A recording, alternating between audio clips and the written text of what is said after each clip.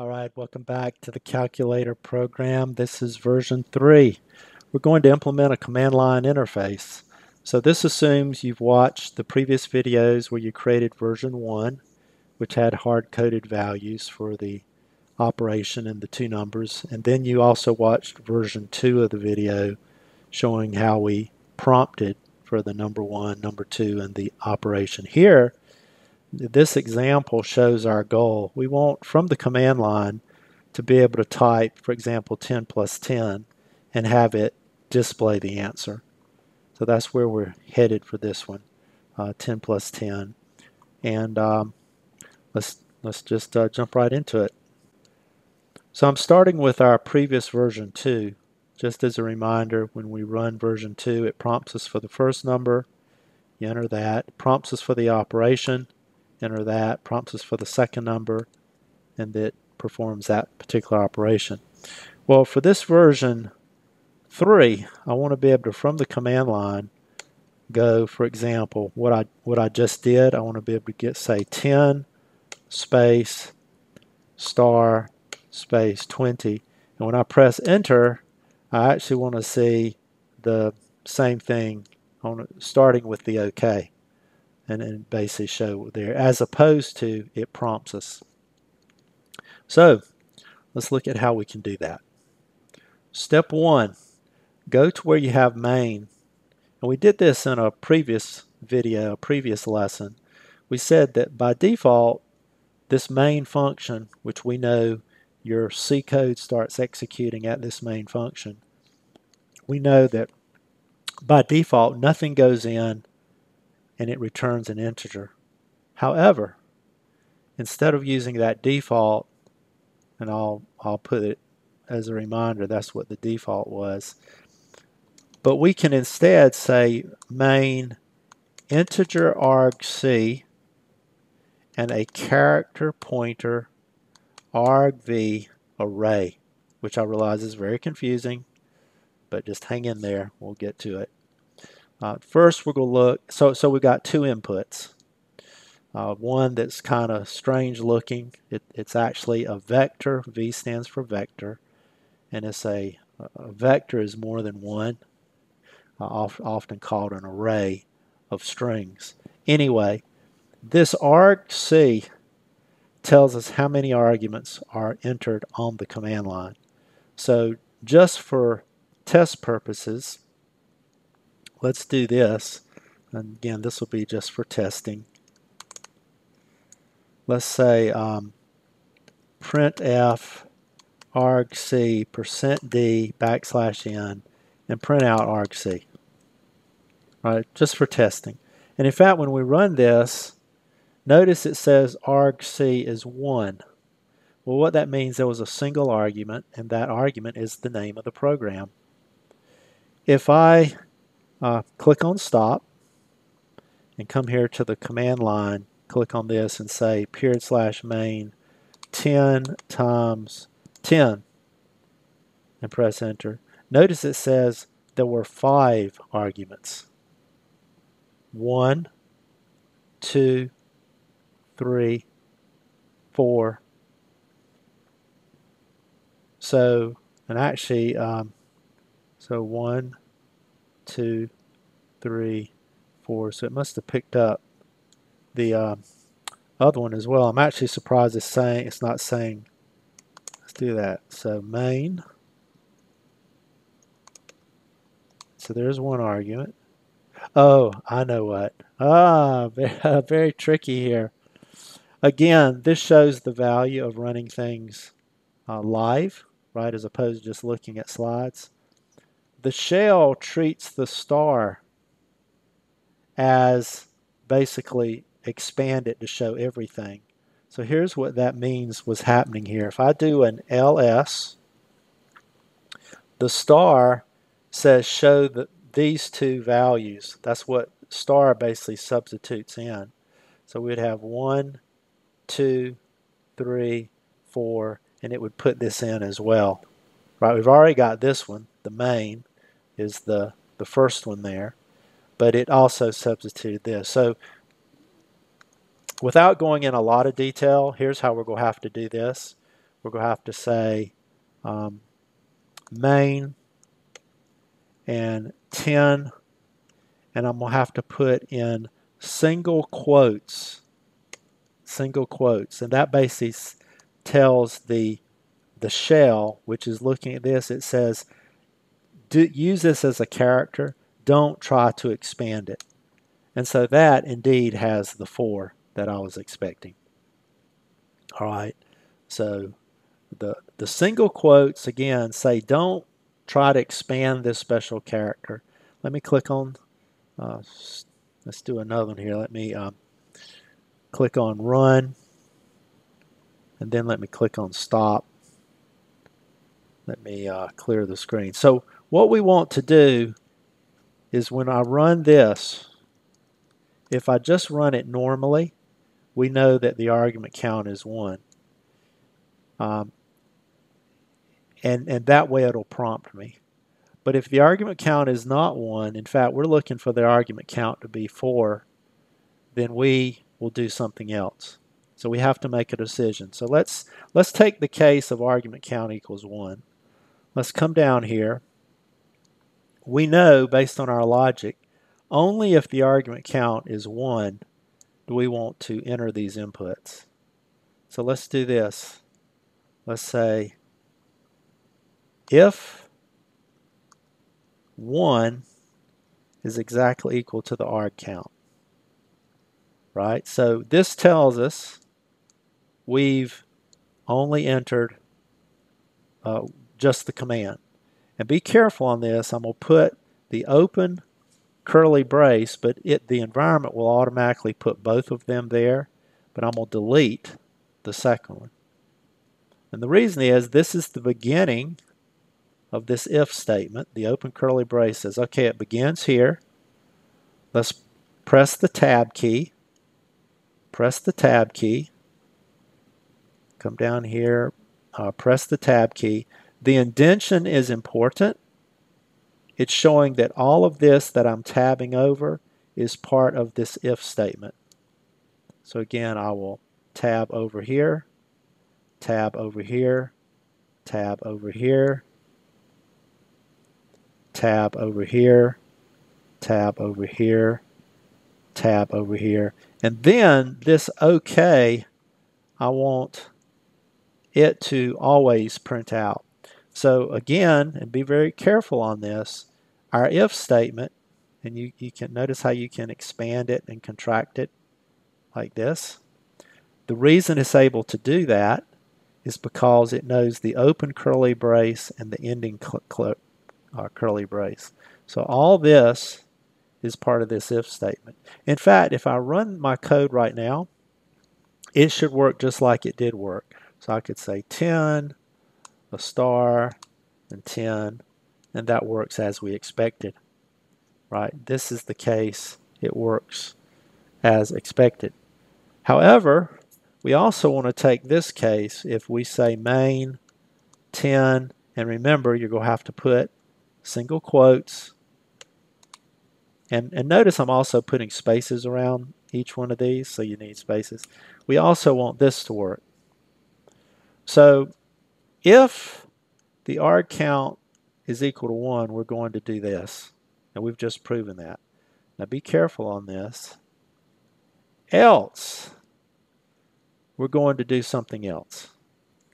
In other words, if we will do this, else we're going to do this. And I'm going to say to do, or I'll say note,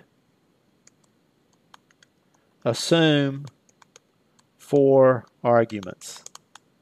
In other words, just for simplification for this particular exercise, is if we get here, I'm going to assume you've typed in 4 arguments, which may or may not be true in this case, but for just to simplify for right now. So here's what we want to do. The key to remember, and again, I realize this is hard to understand and new, but remember here in our main, right here, we have something called argv. So watch this. if I say, and this is for test purposes, testing, I'm going to say printf argv of 0, argv of 0 as a %s \n argv of 0. Now before I do anything else, let me just run this one thing. And in fact, I'm going to click on stop, come over here to the command line, /, and I'm going to say 10 star 10. And notice right here, argv of 0 is actually main. Argv of 0 is main. And in fact, if I copy and paste this, remember this is just for testing purposes. I'm going to copy it 2 more times. So paste it here and paste it here. And watch this. If I change this to a 1, to a 2, and to a 3, and the same thing here, 1, 2, and 3. Think of this if you have, let's say you're at an apartment and you see a bunch of mailboxes for all the apartments. This could be 4 mailboxes, and you either go to the mailbox 0, mailbox 1, mailbox 2, or mailbox 3. They all are holding mail, but depending on which one you go to, you get different types of mail. Well, in this case, depending on which one we go to, we get different types of arguments. So watch this. I'm going to click on run. I'll then just click on stop. That way I know it compiled it. And here I'm going to say /main 10 star 10 and press enter. And I want you to notice the arguments are listed out. Check that out. Main, 10, star, and 10. Cool. So we actually took this path. We took this path. Now if we take this path, here's all we have to do. And for learning purposes, I'm going to keep it like this. I'm going to say the number 1 is equal to a to I of argv of 1. So this gets number 1. So this gets number 1. Now remember, we know by now when you see this implicit declaration. What does implicit declaration mean? We're missing a header file. We're missing a header file. So let's go on up and say, all right, we're going to pound include. Let's try standard lib.h. So standard library.h. Standard library.h. And let's scroll back down. See if that helped us out. Cool. ASCII to integer. What this says is going to take this ASCII value right here and convert it into an integer. That is, convert it from this human readable character 10 into an integer number 1. And you know what? Let's do the same thing with number, the other number. I'll say number 2 equals ASCII to I argv. This one would be of 2, or actually of 3. So that takes care of that one. So the only problem we've got then is this guy. So we'll say the operation is going to equal to argv of 2. Right, we've got argv of 2. But within here, we want, and this is going to be really confusing to you, but just bear with me. We want to go to the second argument. So 0, 1, 2. And then we want to go into that argument, just get the first character. Now, if you don't quite follow this, that's okay. This is, you're actually for the first time in this course, this is what's called a multi-dimensional array. You're actually seeing the argument and then you're indexing into the argument. But in any case, let's go ahead and click on run. Got some errors. Let's see, conflicting types. Oh, looks like let's follow it. So line number 30. So I go to line number 30. Line number 30. I don't even think we did anything up there, did we? So line number 30. When I position conflicting types for div. Conflicting types. Look, previous declaration is here. Extern div t div. Wow. This is fantastic. This is the best thing about these videos where you run into these things that you could very well run in as well. It's so great seeing a live, well, it's recorded, but I'm doing it live as it's recording and see these errors.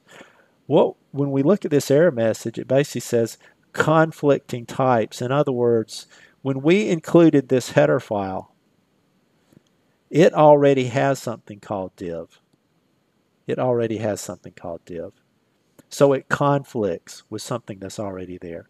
So let's change this. Instead of calling it div, let's call it divide. Let's just name our function divide. Okay, so we change the name of the function. And of course, that means down here where we call it, we should also change the name of the function. So here, call it divide. And then let's click on run. Why? That compiles it. In fact, let's make sure we didn't break anything. So 10 star 10. Okay, that works. But how about if we do it like this? Main 10, and remember, put your single quote, 10. Cool. Look at that. It worked. Let's do it again from the command line. Main, how about 10? Let's do the divide by 3. Cool. We did the division. How about the remainder? Let's do period/main 10. How about remainder? 3. Remainder of 1. We got it. Let's do one more maybe. Main. How about 10? Let's see. We did. How about the addition? Again, putting the single quote. Say 10. Cool. We got it. So, of this example, I realize the key thing is within this else statement. But remember, you can run the code multiple times. You can play with it. Our code also has a bug in that we're assuming 4 arguments. And so here's what I mean by that. Suppose we said main and we just typed in 10 and nothing else, and I press enter. Notice segmentation fault, core dumped. So we actually have an error in our code. I'm going to leave it like that for now. This video is getting a little too long as it is, but if you don't type in enough, we're going to have a runtime error. But if you do it correctly, right, the good thing is if you do it correctly, 10, how about we do the remainder of 3, and we see we got it working. So we have what's called a CLI command line interface. So thanks for making it this far. Another milestone. Super important that you understand version 1, version 2, and version 3 of this calculator program. More to come in the next video. As always, I'm Norman McIntyre. Thanks as always for watching.